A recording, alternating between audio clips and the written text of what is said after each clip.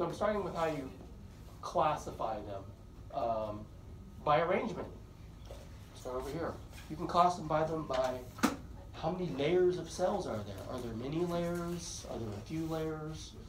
Well, if it's just one layer of cells, we call that simple. If there are many layers, that's stratified. Pseudostratified means it has the appearance of stratification. Look at the nuclei. If the nuclei is one row, that could be a good clue. That's one row. It's simple. But if they stacked on top of each other, that's like, oh, it's stratified. If it appears to be stratified, but it's not, it's pseudostratified. So what I tried to draw here is each of these cells is touching that blue line, which represents, it's called the basement membrane, which is connective tissue.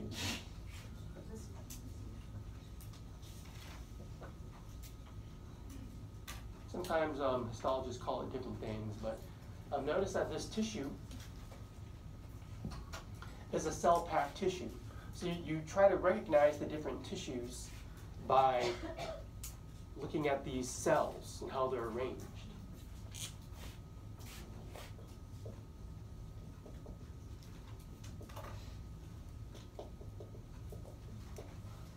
It's a cell-packed tissue. And because the cells are packed tightly together, this tissue, the epithelia, they act as good linings for membranes. That's one of the functions. Linings. They can cover surfaces.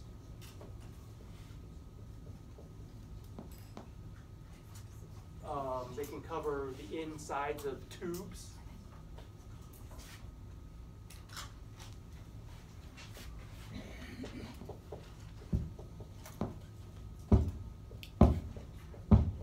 Is that me?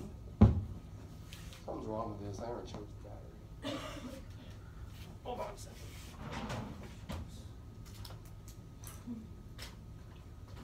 Let me get some batteries here. I'll be right back.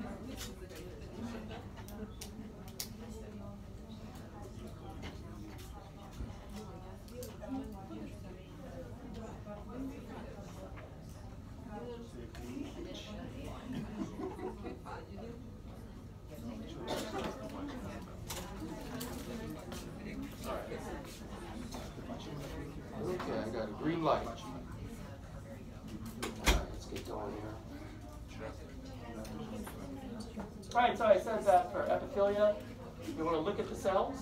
The other thing is, if you're going to be like the linings or coverings, one thing that you consider is, for example, if it's stratified, look at the apical cells. Those are the cells on top. Consider those if you're trying to classify it.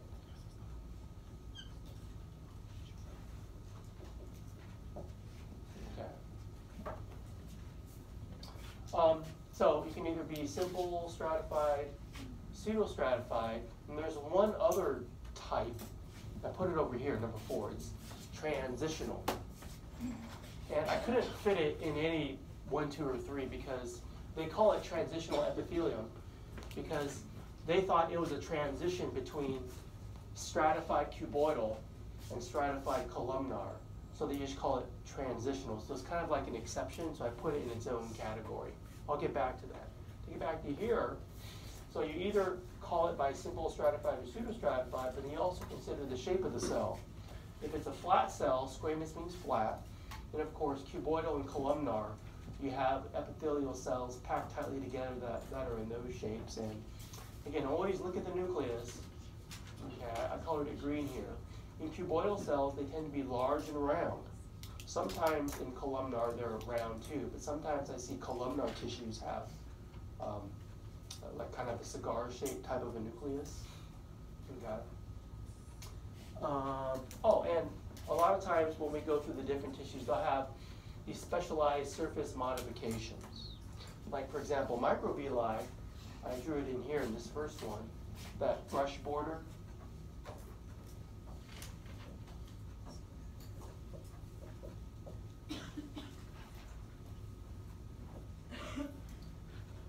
Sometimes you see that on cells that are cuboidal or columnar.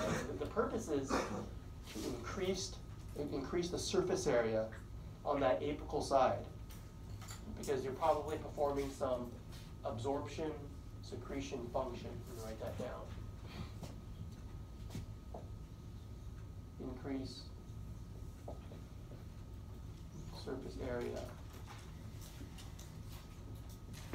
You're improving absorption and secretion functions.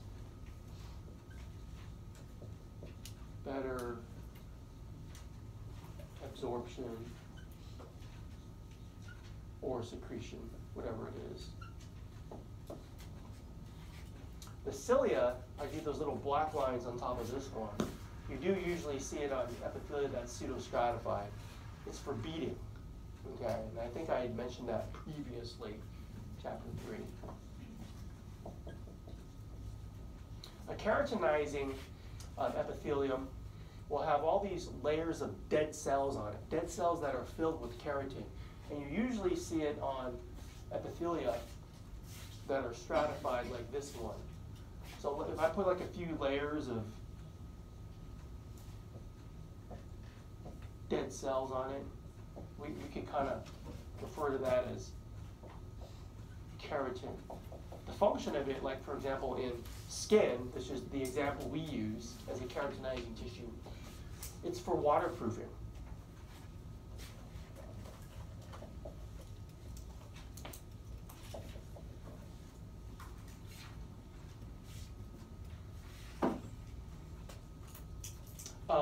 So the last thing here is a transitional epithelia, the exception.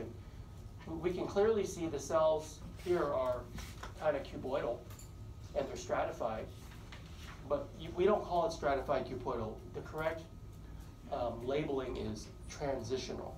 Okay, and the example this is the epithelium that lines the urinary tract. For example, the bladder, urinary bladder.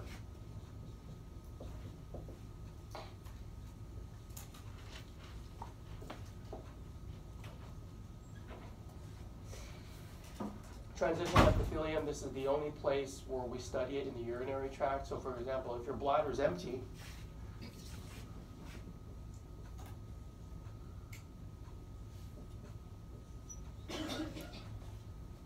I mean, we're just looking at a simple, like for example, the bladder is looks like this.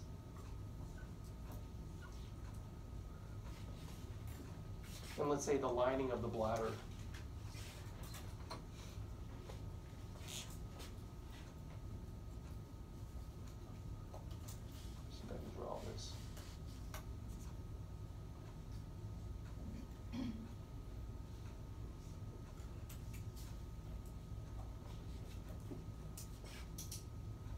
looks like that. And so we're just looking at like just a little snippet of urinary bladder. Let's say your bladder is empty and it's kind of shrunken, and so this epithelial tissue, that's why it's taller here, because the bladder is empty and it's kind of like all, it's not stretched out. But as the bladder fills,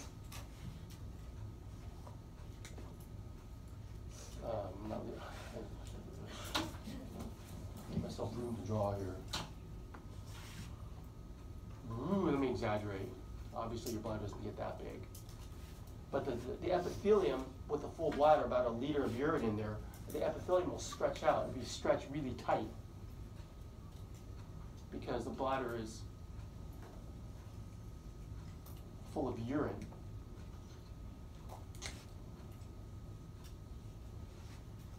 Full bladder. And so when you look at the epithelial tissue, if you just look at a little bit of it, it's like more flattened because the bladder is full. So we'll look at that later. I'm going to move on. Now when you name these tissues, always put first if it's simple stratified or pseudostratified. Then put if it's squamous, cuboidal, or columnar. Then put epithelial tissue. And also add if there's any surface modification.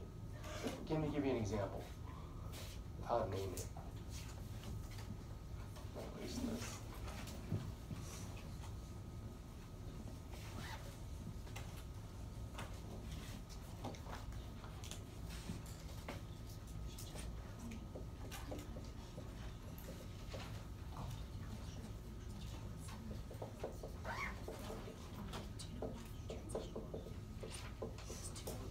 Always put category 1. Is it simple, stratified, whatever? If it's simple, put simple. Then put the shape. Maybe it's cuboidal. Then put epithelial tissue. I'll abbreviate it in this lecture ET, just for brevity's sake. And that's how you do it. Boom, boom, and then boom, the tissue type. You always put that. Let's say there's a surface modification. Let's say, like over there, there's a microvilli brush border. You're expected to identify that and see it and put it. And so you'd say with microvilli brush border. Let's say it's a ciliated tissue. A lot of times they'll lead with that. They'll put the surface modification first. So they'll put ciliated, pseudostratified,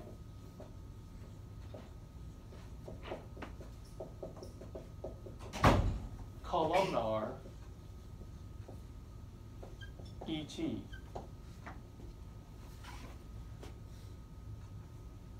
Or the keratinizing specialized modification, that's also put first. Keratinizing,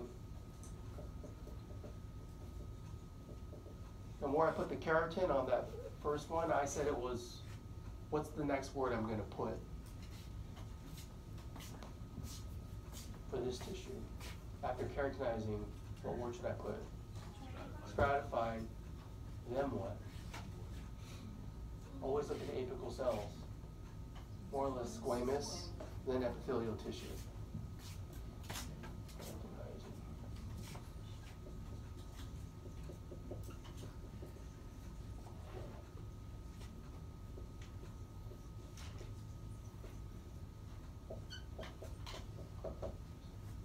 If you get it out of order,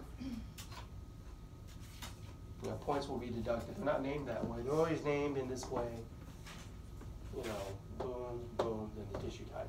And also, another function of epithelial tissues, besides being good linings and coverings, they have a glandular function too. Okay. So let me erase.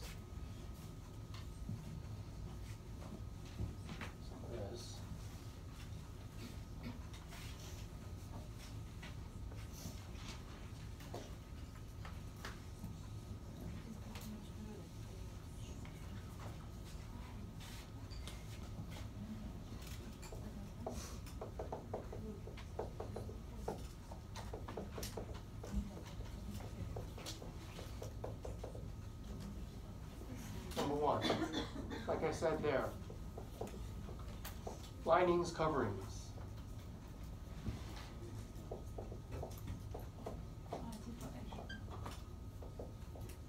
Number two, glandular.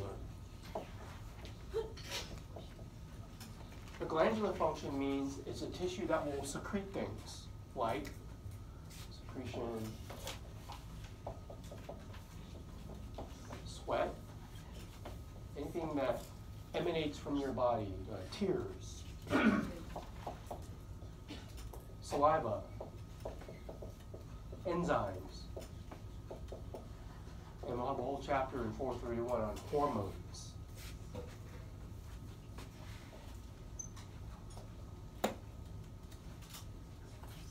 Usually, tissue that is glandular in function, the cells are epithelial tissue and is usually cuboidal. Cuboidal tissue is glandular.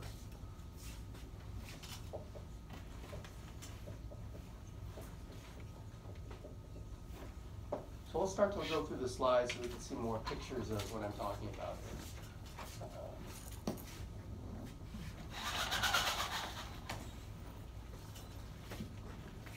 Going back to your transitional epithelium, why were the top cells, why do they have two nuclei? Yeah, should have pointed that out. That's usually a hallmark of epithelial, of transitional epithelia. Yeah, that binucleated top cell. So two nuclei in it, binucleated. I don't know why. I just know you only see it in transitional epithelium. And it's like every histology book I've ever looked at, they always like to point that out. Well, every tissue I look at from a collection, I never see it, but I always see it in the books. So note that you have binucleated cell for transitional epithelium, the very top layer. So if we were to see it, that's just like one way to know that it is transitional epithelium? Yes, yeah, that's good. Binucleated cell, transitional epithelium.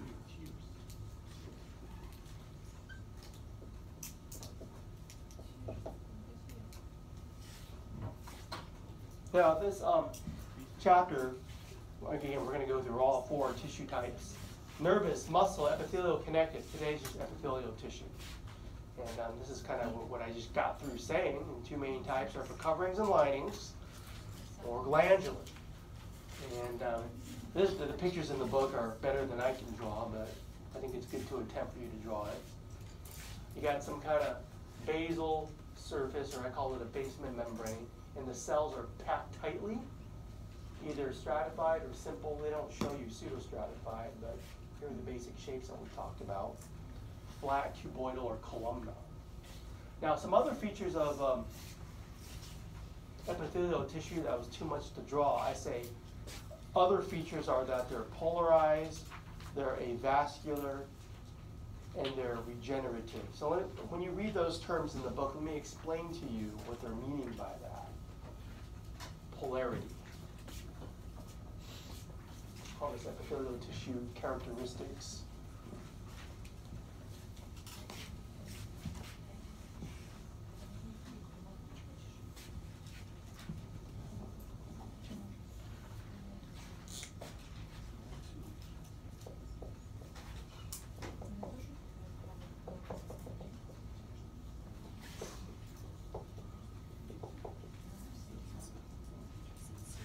Again, if you consider the surfaces, apical versus basal, there's a distinct organization.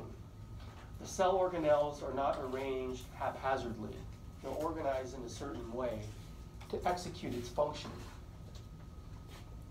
So let's say, for example, here's my basement membrane. I draw some columnar cells on top of it. Draw a few. And notice in the picture, all the nuclei tend to be kind of a little bit towards the basal side. And usually the rest of their organelles are arranged in a way, like for example, maybe all the ER are kind of like arranged that way, right above the nucleus. Remember the endoplasmic reticulum? And maybe the Golgi apparatus is right above that.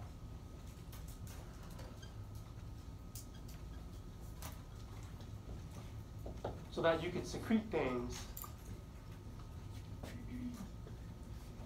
on the apical surface. So that's what polarity means. It's polarized in a way where all the nukes are on the bottom and all the endomembrane system things are on the top.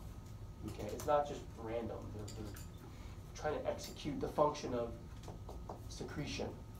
Polarity helps.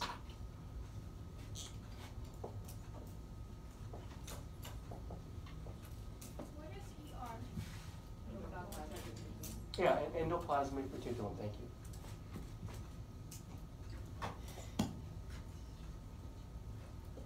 Not to be confused with ET, which is what in my lecture? Epithelial tissue, because I do use those abbreviations a lot, so let's not Is it rock confuse or them. smooth? What? The ER is rock or smooth? This doesn't matter, just an example. The point of this is organelles are organized to help tissues function. That's the main concept. They're probably rough because they're probably secreting proteins, yeah, in this example. It's kind of cool how the nuclei line up all in a row in a simple tissue. Okay. This is a really good picture. But do you see how, like, you can see, like, it looks like the nuclei stack?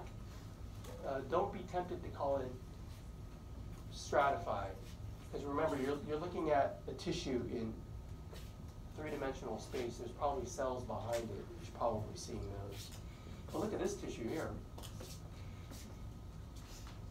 So when you look at this, you kind of have to know what you're looking at, and I do. But if you were to name this tissue, and I were to tell you, again, look at the top layers. What shape is that to you, these top layers? Squamous. Squamous. Do you see one or more than one? I see more than one. So you'd call this a stratified squamous epithelium. All these cells on the bottom are replacing the cells at the top, which are being sloughed off continually. So that's why I put epithelial tissue. I said before it's cell packed, but it's also regenerative because you're always replacing the cells sloughed off on the top. That's another feature. So epithelial tissue is highly regenerative.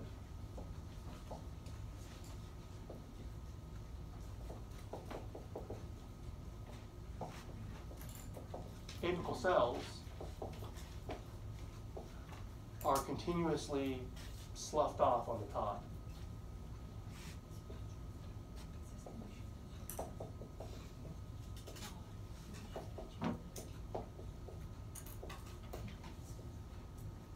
Sloughed off. Must be replaced.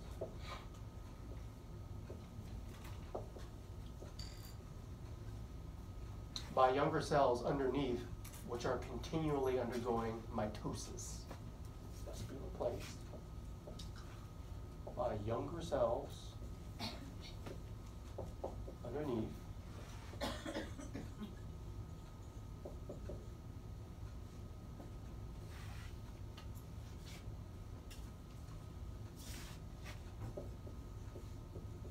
which are undergoing mitosis.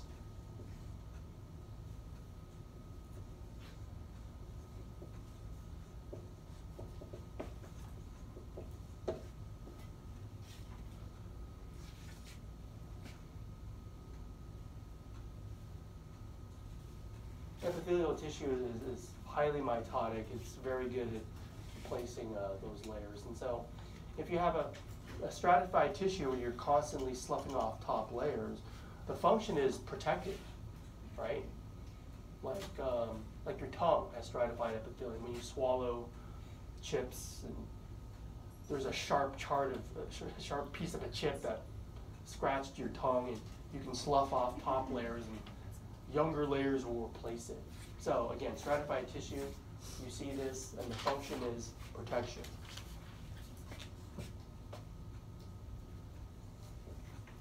So I'm writing stratified tissues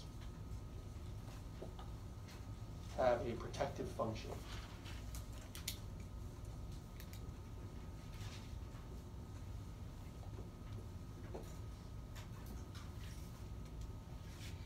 And I said the example of tongue.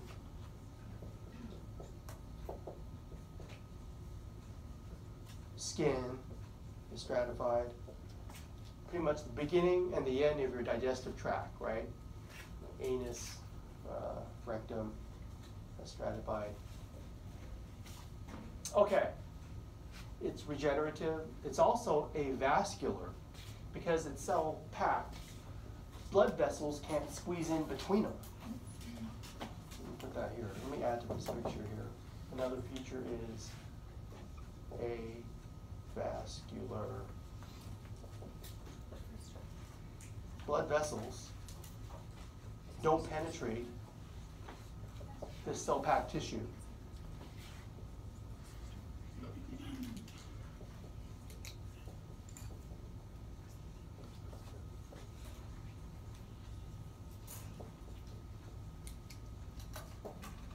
So like for example, what a blood vessel will do is it'll send up a small branch of blood vessel, say an artery, as far as it can, maybe up to the basement membrane. It'll stop there. And there'll be some gas exchange, and then blue symbolizes deoxygenated blood going back. So you see these like little blood vessels go up as far as they can, up to the basement membrane and stop. So that all the nutrients have to penetrate, diffuse up to the epithelial tissue by diffusion. So all the little nutrients and gases, they have to just basically diffuse to all the cells. And so nourishment is by diffusion.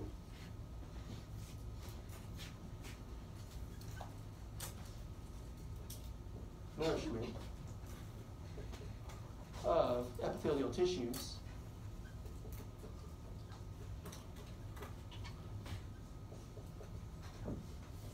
is by diffusion.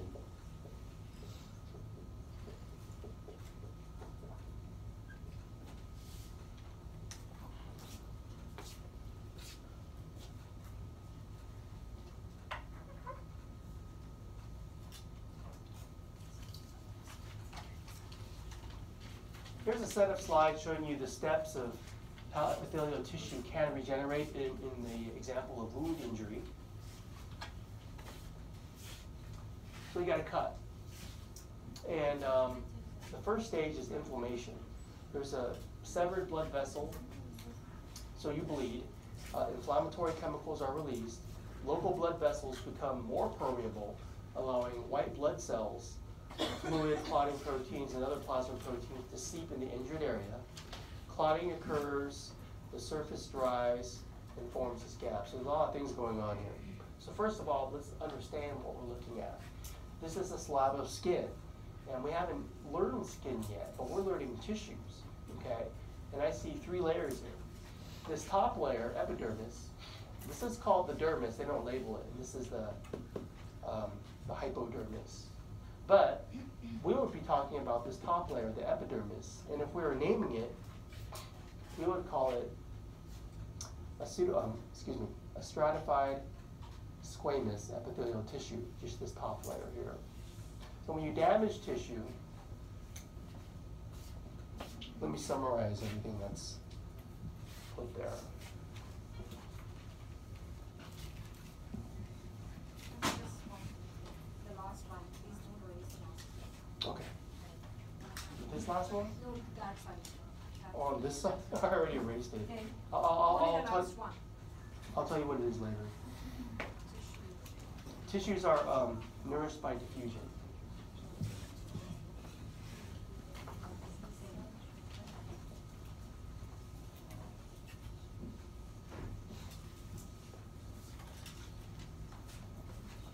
Now the thing I wanted to say about wound healing is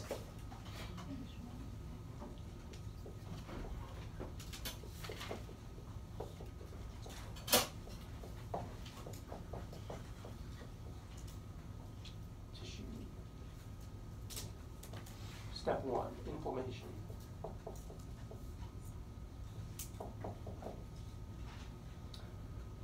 Okay, the major events were blood clotting,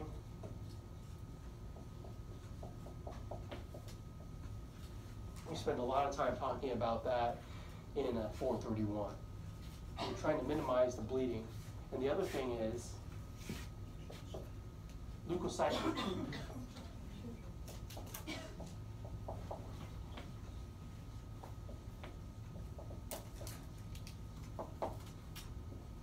Those are the two main things, just to distill all that down to a couple of concepts.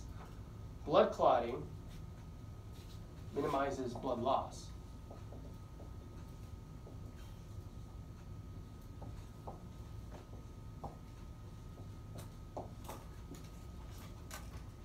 You know, if you were to leave a test tube of blood just in a vial on the desktop, it'll clot all by itself. There are intrinsic clotting factors in blood to allow it to clot. And in a wound, when you're bleeding, the clotting factors have a chance to accumulate to form a clot. Like, for example, if you ever cut your finger really bad in the refrigerator, in the kitchen, and you cut it on something and it's bleeding, and you wash it, okay? But don't keep washing it, because you'll keep washing away the clotting factors. At some point, you have to allow them to accumulate so it will clot. But leukocyte recruitment is all of these migrating white blood cells to the area. And they've been recruited by these inflammatory chemicals.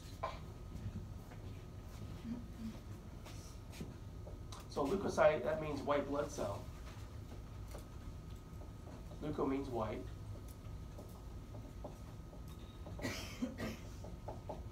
What they're doing is they're following this chemoattractant gradient of those inflammatory chemicals.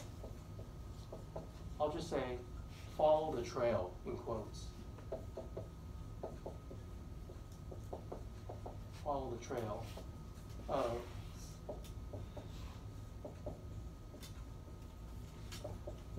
inflammatory chemicals. And those are being secreted by the injured tissue cells.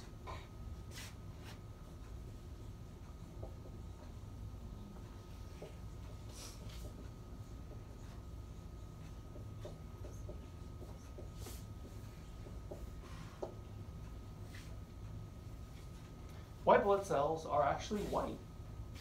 So if you see pus emanating from your wound, you know it's infected. And that pus is the white blood cells doing their job. Step 2, organization restores the blood supply. The clot's replaced by granulation tissue, which restores the vascular supply. Then fibroblasts produce collagen. It's going to fill the gap. Macrophages phagocytize dead and dying cells and other debris. Surface epithelial cells, this is what we're talking about today. They multiply and migrate over the granulation tissue. All right, so the picture shows everything. The granulation tissue they show there. Okay. The fibroblasts they show there. There's the macrophages keeping everything sterile. And there you see the bottom layers of the epithelium regenerating.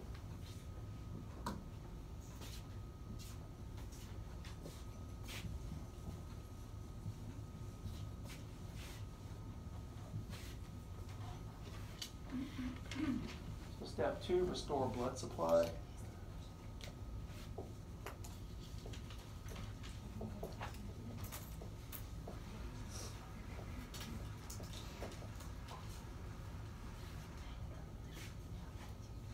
So the blood supply is crucial because what is the blood bringing? The fibroblasts. Fibroblasts are cells that secrete the fibers that are giving you that bit of scar tissue. They call it granulation tissue. I just call it scar tissue. And also, blood also brings the macrophages to kind of keep things sterile.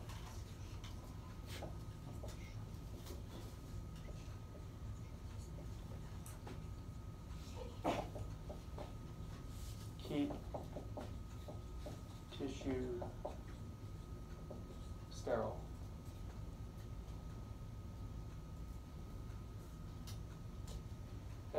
you see is the regenerating epithelium on the top.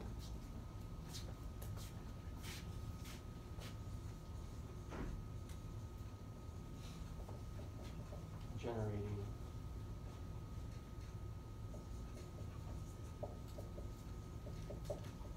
epithelium.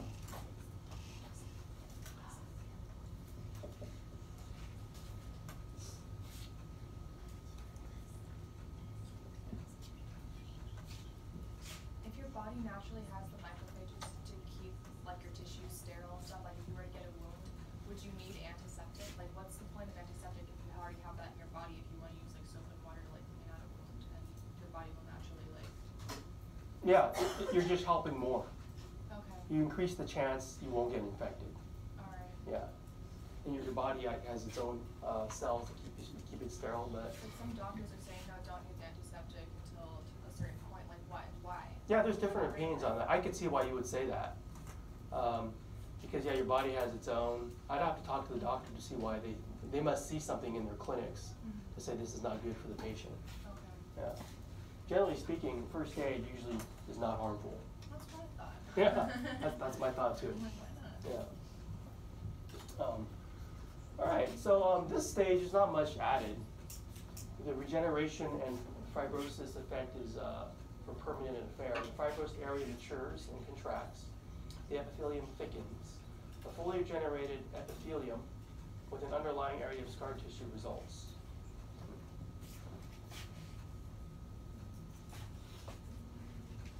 So step 3.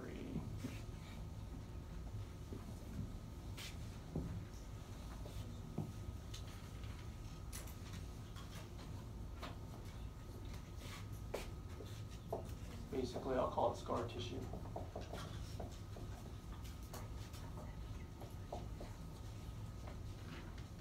So I'm putting regenerated epithelium with underlying scar tissue.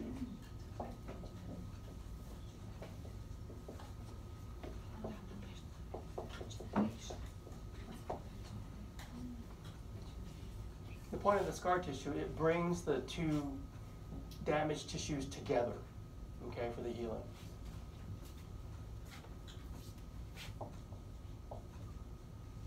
Scar tissue contracts.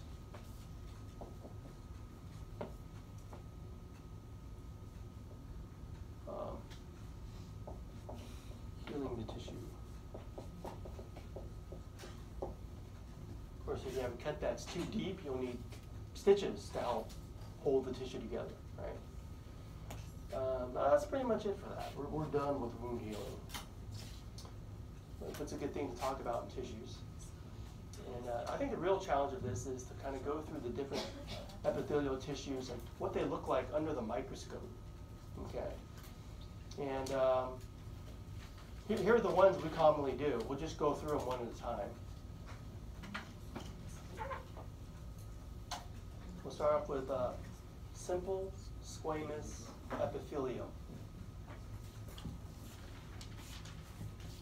And by the way, I should go through the different ways we use these words. You could either say epithelium, which is singular. You're referring to one tissue. If you don't want to say epithelium, you could say epithelial tissue. AL makes it an adjective. You're describing something. You're describing the tissue type. If you want to use epithelium, but you want to refer to many, you could use the word epithelia, which is plural.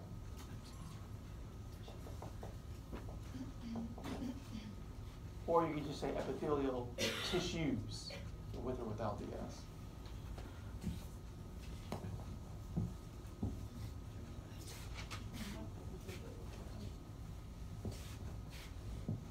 So this is a simple squamous epithelium.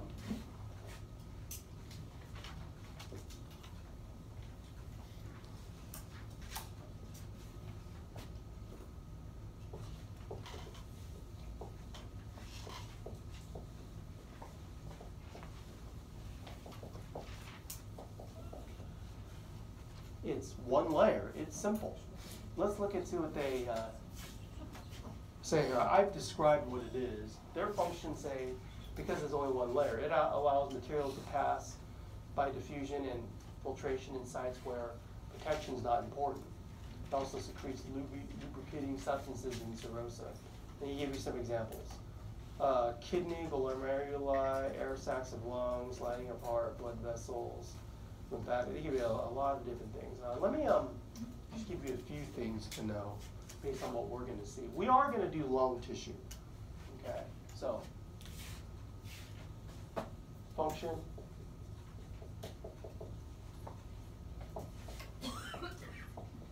Diffusion / gas exchange. If that's the function, you typically see this in lung.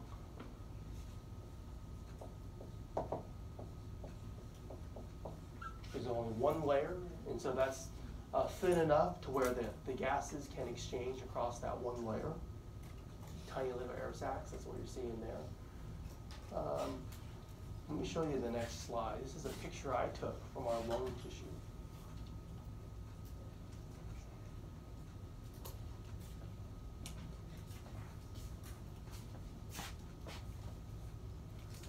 Just one layer thick.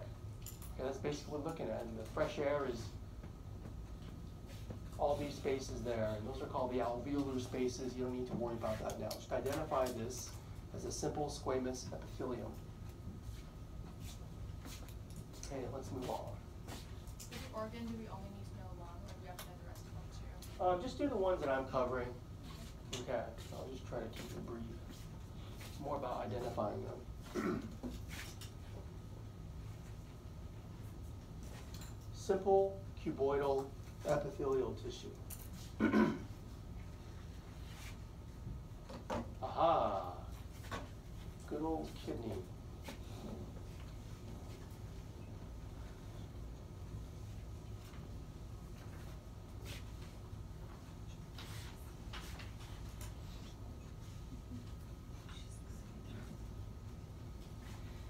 So it's hard to know what you're looking at there. When you study the kidney, you're going to see that the smallest functional unit is this structure called the nephron.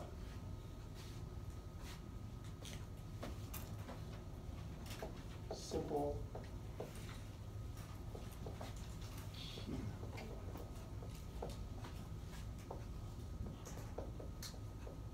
Epithelium. So we're going to go for kidney. What you'll learn in 431 is you'll study the nephron. You got about 1 million per kidney. And when you look at it, it's got this capsule at the beginning, and it's got this tube attached to it. It's highly convoluted. I won't draw the whole thing. I just want you to make sense of that picture. What the kidney is doing is it's filtering your plasma. So plasma goes in here. You filter your plasma, and it runs through this convoluted tube all the way through it. And when you cut it with a microscope, when you cut it with a razor and look at it under a microscope, you're cutting, say, in this plane there. And so when you look at it, you're going to see a bunch of cut tubes. So that's what you're seeing there, right? A bunch of cut tubes. So if I could draw like right next to that. Say, for example, I have my basement membrane, and inside of that I have my simple cuboidal epithelial tissue.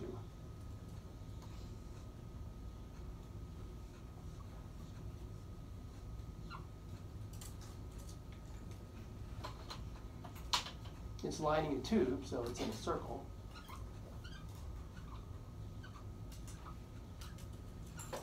That's a simple cuboidal epithelial tissue. You know, sometimes we see a microvilli brush border in the kidney, depending on what part you're looking at. So you may or may not see this. It may have microvilli brush border. So look for that.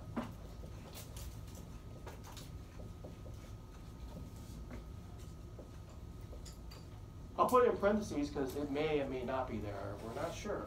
Let me see if I see it on this one. No, it's not very apparent on this one. However, I want to mention the function. The function of the kidney is when you're filtering all your plasma through there, the job of the kidney is to produce urine. So you only want to excrete the body's waste materials. But all the other things in the plasma that's desirable, like salt and glucose and sugar, all the other vitamins and nutrients that you don't want to lose to the urine, you want to reabsorb it, okay? So you want to secrete waste and reabsorb things that you want. So the function of this tissue is secretion reabsorption.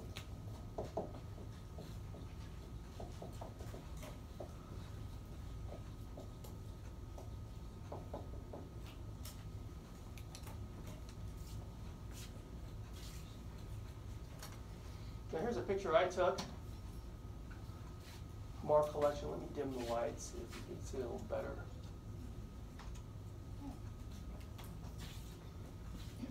Now if you don't know what you're looking for, you might say it's the big top to bottom thing, but you're looking at a bunch of cut tubes. If you cut the tube in a cross-sectional view, I see one layer of cuboidal cells. If you cut it longitudinally, there's the lumen of a tube cut lengthwise, right? And I see one layer of cells there. So wherever I point or wherever you look, I shouldn't have to point to anything. It's simple cuboidal epithelial tissue if you recognize that it's from the kidney. Okay. And I think we can move on to simple columnar epithelial tissue.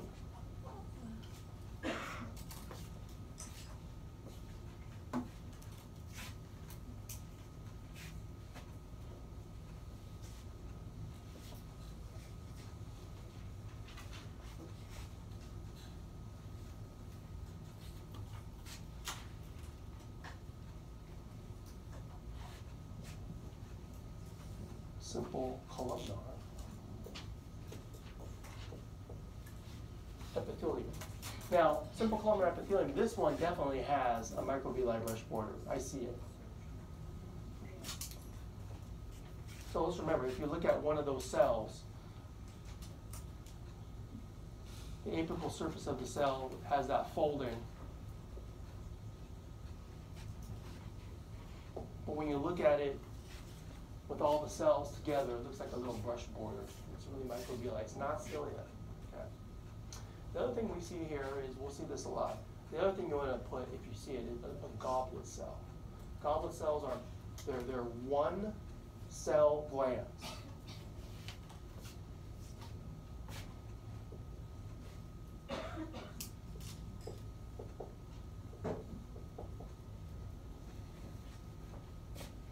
So if you see a goblet cell,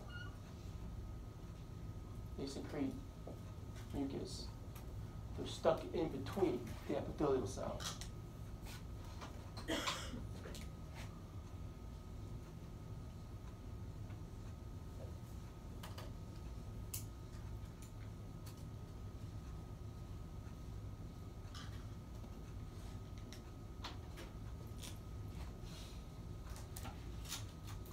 So if you see a goblet cell, always tag with goblet cells. That'll be expected.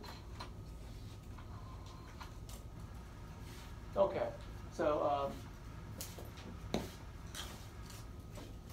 okay, this looks like it's from the GI tract. So let me put in terms of organs.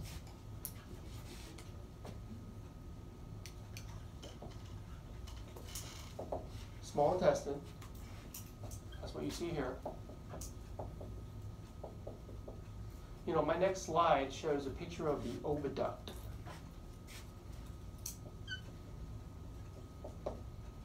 So I'll give you two organs to know for that one. The function is always, whenever you have a columnar cell, that's a big cell. And cells that are large, that have large amount of cytoplasm, they usually have a function of either absorption or secretion.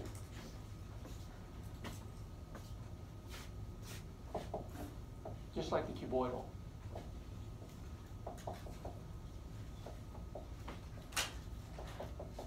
If it's in the small intestine, the function is obvious, absorption, absorb the nutrients.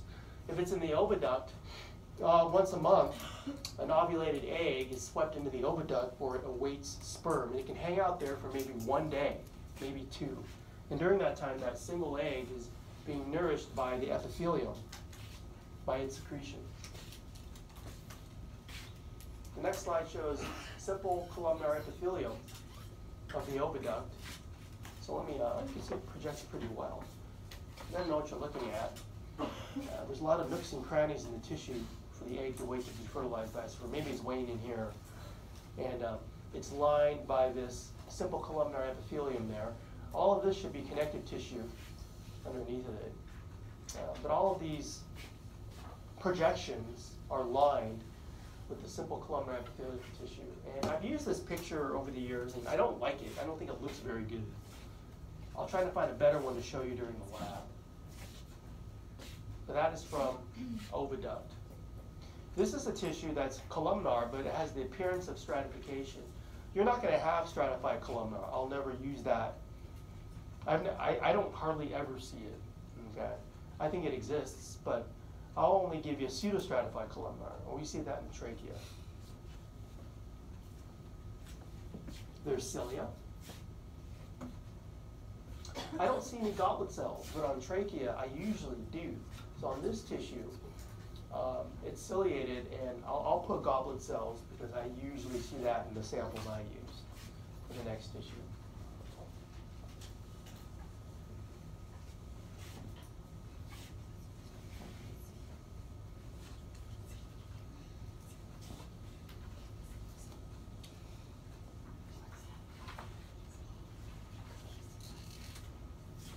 Ciliated,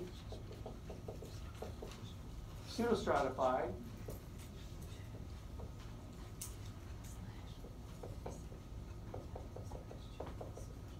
columnar,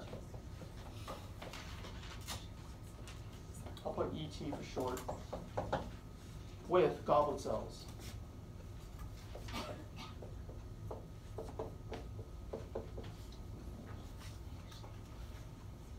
Big long name, yeah. On a lot of your like examples, even from like the beginning and stuff, because you said at first like it would go from like simple cuboidal with like the microvilli brush border, so it would go like 1, 2, and 3, and now it's like I'm seeing a lot of like 3 goes first, and then 1 and 2. Can it be interchangeable like that? Because it makes more sense to go. The thing where it has to go in order is this one, this one, this one. The other things, goblet cells, ciliated, microvilli, I don't care where you put it. Okay. Just as long as it's the 1, 2, 3. Okay. So you could say technically like goblet cells inside the ciliated. Yeah. Stratified. Yeah, I'm very lenient about that. Okay. Because there's no strict rule for where you put that. It's basically just like 1 and 2 have to be in order. 1, 2, and 3. Okay. Gotcha. Yeah. Well, And then the surface features, if you put this there, if you put it there, at the beginning or the end, I don't care. Doesn't really matter. Yeah, Okay, as long as you put it somewhere on the line on your practical, Okay. then you'll get credit for it. Yeah, so this tissue is interesting to look at. Let the nuclei be your clue. Oh, it looks like it's definitely stratified. I see the nuclei stacked up, but again, I'm never going to give you stratified columnar. I'm only going to give you pseudostratified columnar, so always put that. It's very hairy. This is not a microvilli brush border. It's ciliated. Let's look at the next slide.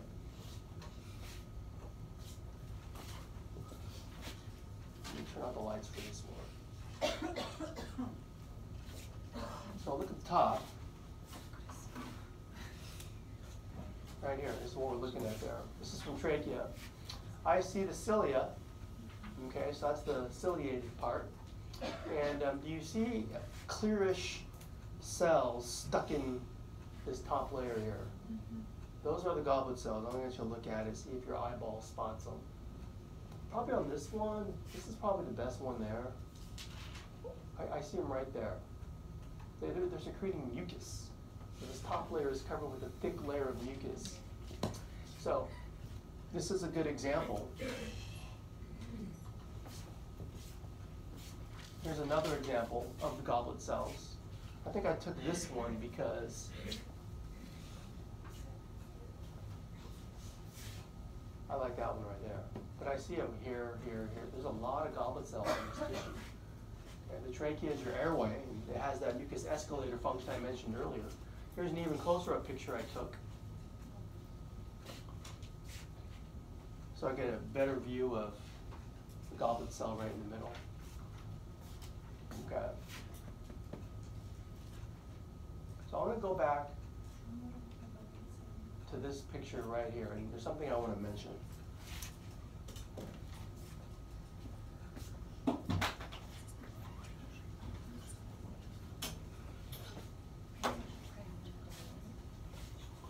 The function of this tissue is it's a mucous membrane.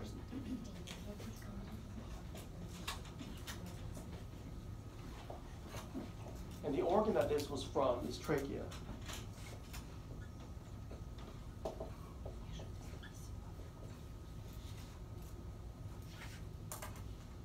It's a mucous membrane because there are glands. There are unicellular glands called goblet cells.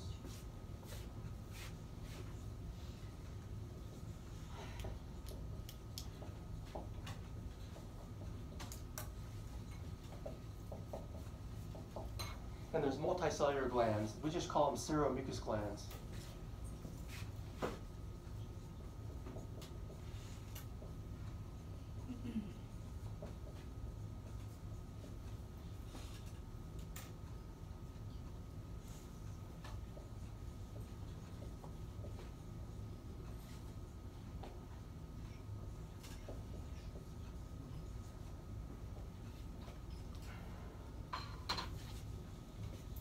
Let me point to the multicellular seromucous glands right here. All those, it's basically a simple cuboidal epithelium, but the function is to secrete mucus. So you see how there's a duct and it leads right to the surface? So whenever you see that little divot in the tissue, it's probably where a gland underneath the tissue is spitting out mucus on top of it. Okay? And so I found this, and it's hard to see. I really nerded out. I got excited. You know, only people like me get excited when you see pictures like this, because you got to cut the tissue in exactly the same plane where the duct leads all the way to the surface. Because see all these other mucus glands there? They're there, but you don't see the duct going straight to the surface. But they all have ducts that go to the surface. It's just, this is the one where they cut it in the exact way where you could see it going right to the surface. And so this next one, I'll expect you to identify all of these as seromucous glands. You can't see their ducts go to the surface, but that's okay, they're still there. All right, so I'm going to move away from this and show you the stratified squamous tissues. All right, this is the stratified squamous epithelial tissue. Sometimes they make a point of saying there's no keratin by calling it non-keratinized. You don't have to do that. If it's not there, you don't have to put that as non-keratinized. Just call it stratified squamous epithelial tissue, and that's fine.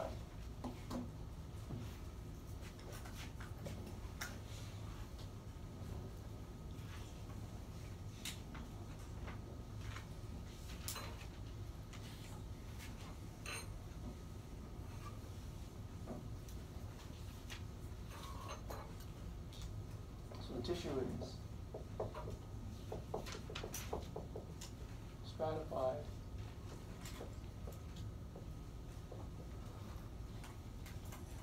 squamous epithelial tissue. Here's a picture of it. Again, look at apical cells.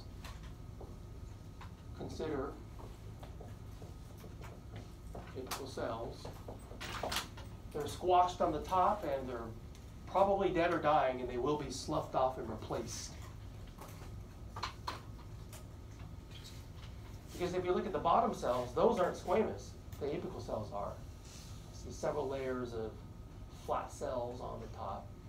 So I'll give you a couple locations. Tongue epiglottis, where you see this.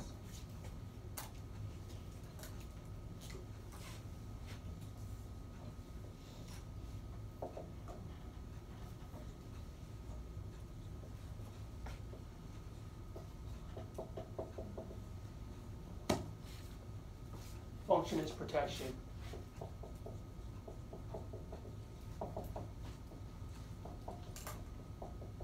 Well, protection against abrasion. So if you rub against something, top layers are expendable to be replaced by the bottom layers, which are regenerating constantly. Protection against abrasion. So tongue is obvious. Tongue is always shoveling food down your throat. The epiglottis, it's right by the tongue. It covers the airway. When you swallow, it kind of goes down, protecting the airway. It's good to have that tissue there too. Guards airway. Turns out the airway is the glottis. Goes right to your trachea, actually. We just looked at the trachea. So epiglottis means on top of the glottis, literally. Epi means overlying. Here's a picture from our collection. It's kind of faded. Let me turn off the lights. But even with the lights on, I think you can see the top cells. And because the top cells, the nuclei are flattened, it's easy for students to see that there's more than one layer and that they're all flat. So it's a good picture of stratified squamous epithelial.